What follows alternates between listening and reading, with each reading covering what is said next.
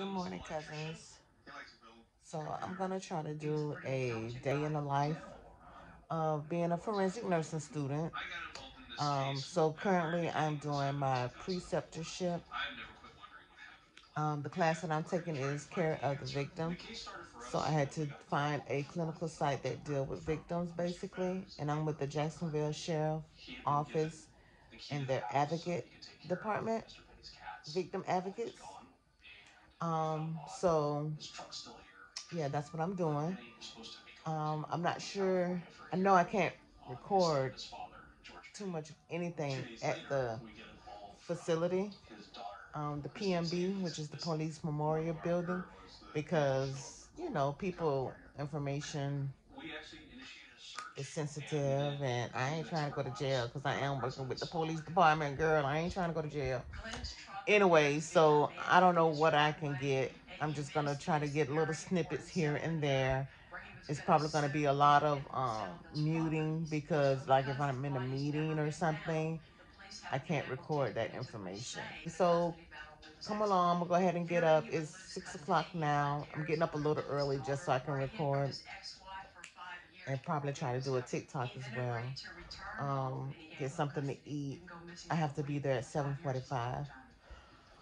Oh, goodness gracious. These are the hardest days because, I work nights. So I've been up really since 4 o'clock, and I try to stay asleep, but that never worked out. But I go to clinicals from 7:45 to 2 in the afternoon. But I'm going to see what I can get. So come along.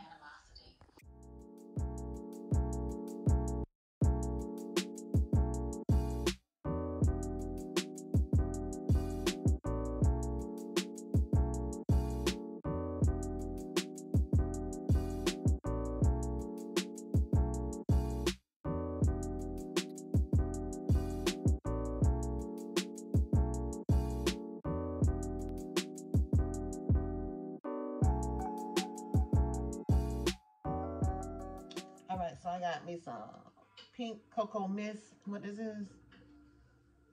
Coconut water, and then some cocoa lotion, also from Pink. Just gonna hit my little ankles because I be ashy, child. I be ashy. So I have a birthday coming up. Chapter 43 loading. I have absolutely nothing planned, so I wouldn't expect a video from that. All right, got that ankle. I gotta hurry up and fix me something to eat so that I can go.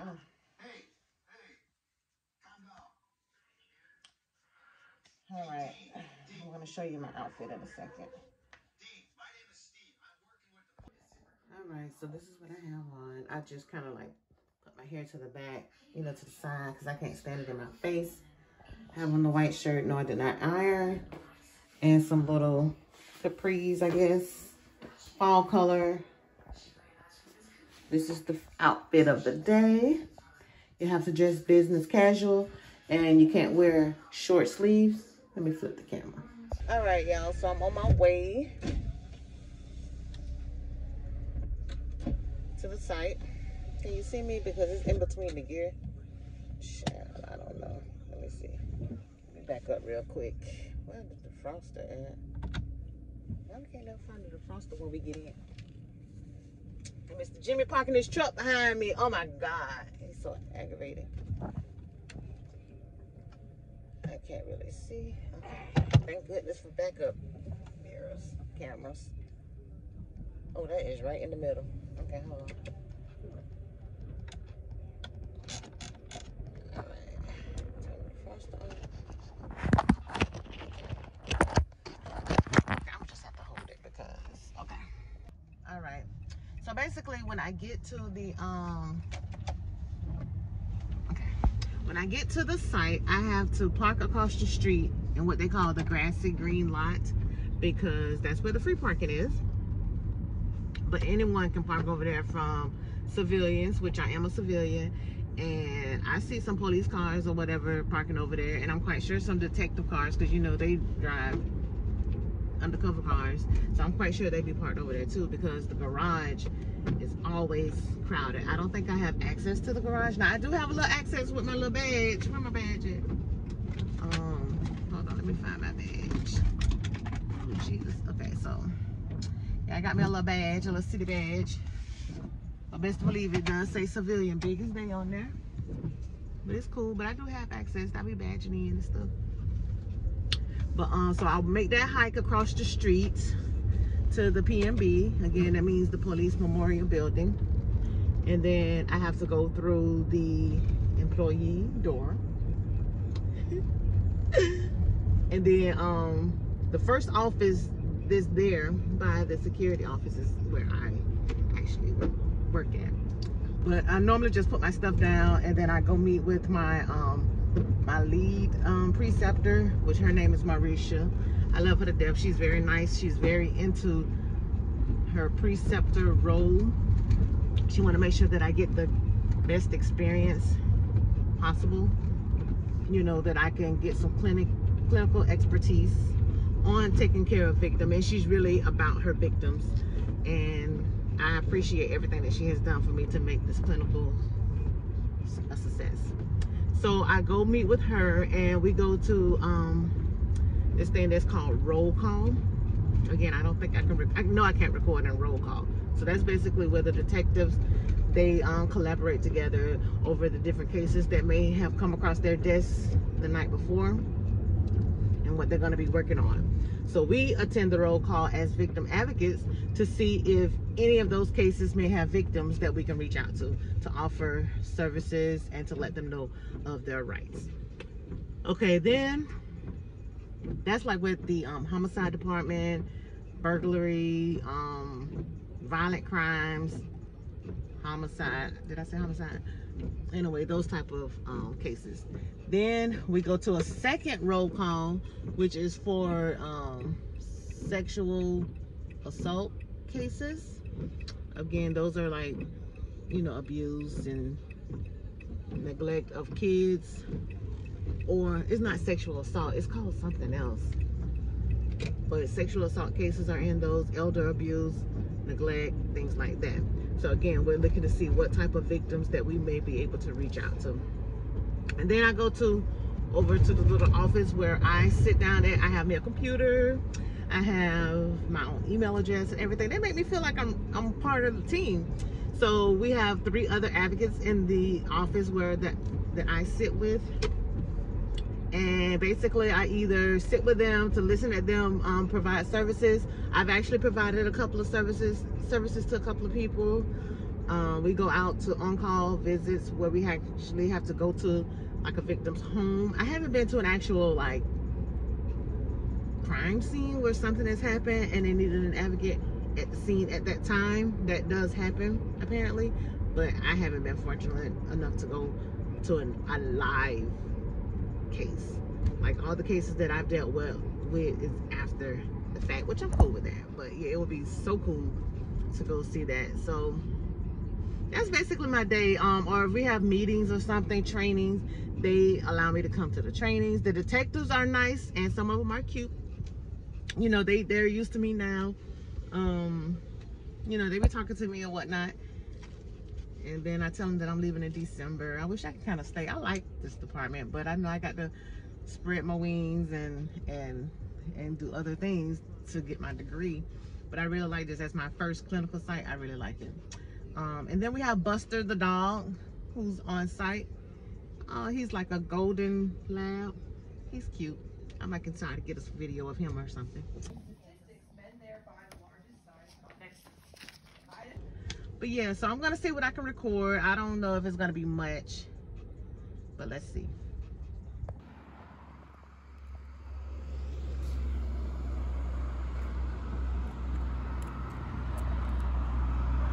All right, so this is the building. The main building is over there, but I come in through the back. But it's not really the back, it's kind of like a side entrance.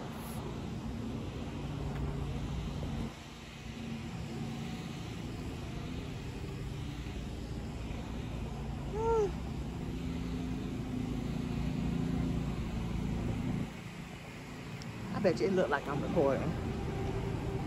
I better go to jail.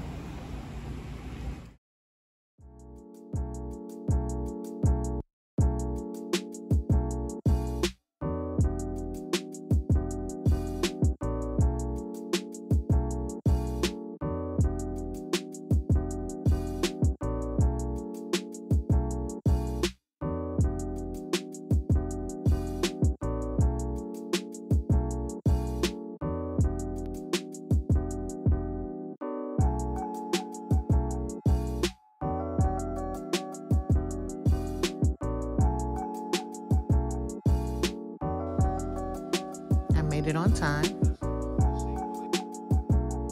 I'm just putting my stuff down. I'm the only one in here right now.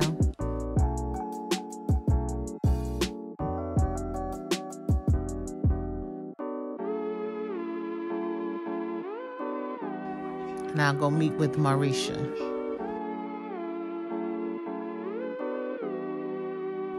Here I'm just reviewing some cases for the day.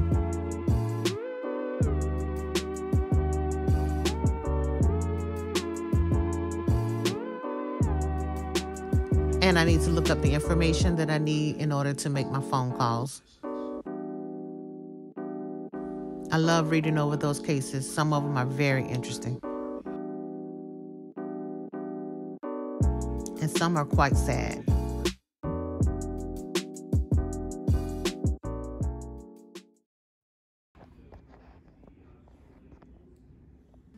Here I'm putting together some victim compensation packages.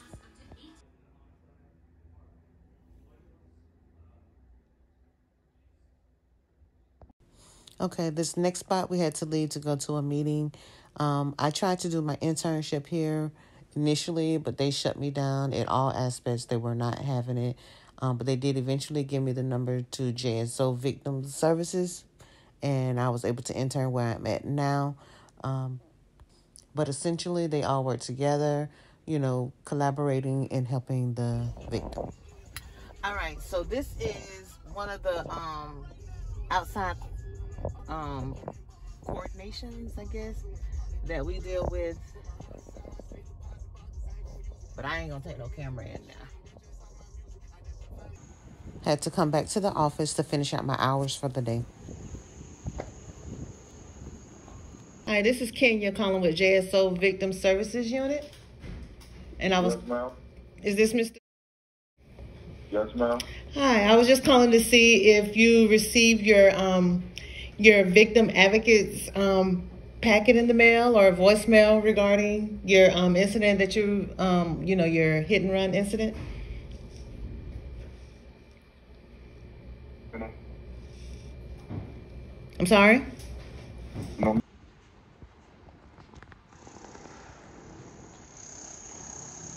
All right. I can't talk because I don't want her to listen to me. It's kind of weird. All right, so today was pretty interesting. Let me turn this radio down. All right, so I was able to, like I said, I couldn't really record in there, but so I went to a sexual assault council. Anyway, so basically they just went over like how many sexual assault cases that they had throughout the year, because this is the beginning of their new fiscal year. So they counted from October to September of last year, and all of those numbers, and they broke it down by counties and whatnot. And then I was able to network with the program operator at the center where most of the sexual assault kits are done. So she's gonna hook up with me so I can come take a tour of their facility, and then she said she'll let me shadow a nurse, because I explained to her that I've already taken the sexual assault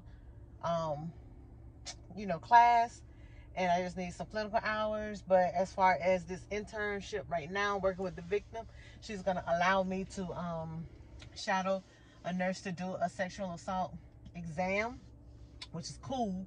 But then I'm also hoping that puts my foot in the door to get my hours that I need so that I can become a sane nurse. So hopefully.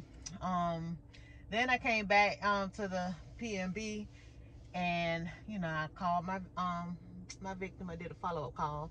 I think you might have heard a snippet of that.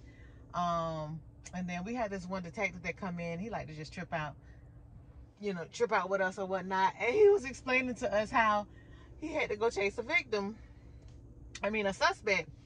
He said when he let the suspect go to the bathroom, he had already peeped his shoes. He had on some Air Max, and he was like, he gonna try to run. He gonna try to run. So next thing you know, I guess after he came out the bathroom or whatnot, he see his partner start running, so he had to go run and catch him. And so I was like, oh, I said, so they're that free? He was like, man, he was still in handcuffs, and his arms was like flapping behind him. But he was running, but they called him or whatnot. But he said he was a young dude, like in his 20s, maybe early 20s. He said he was kind of fast. So, but I'm like, goodness gracious. He was like, not today. That suspect wasn't trying to go to jail today. But yeah, that was that. So yeah, that's pretty much my day. So I was able to reach out to some victims. I was able to collaborate with the community. I was able to collaborate, with the detectives and everything. That's what I basically do. But yeah, so that's the end of this video. Thanks for watching. Bye.